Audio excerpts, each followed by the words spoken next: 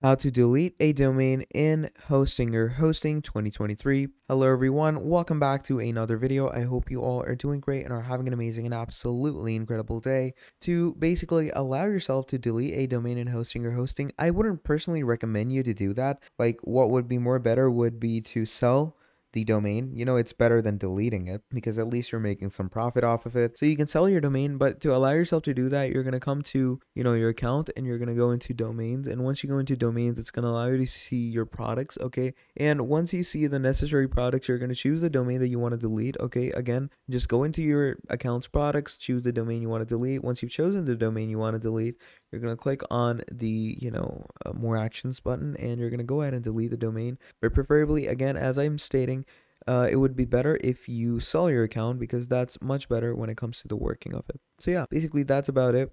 So that is how you can delete a domain on a Hostinger. Thank you for watching and I'll see all of you next time. Goodbye.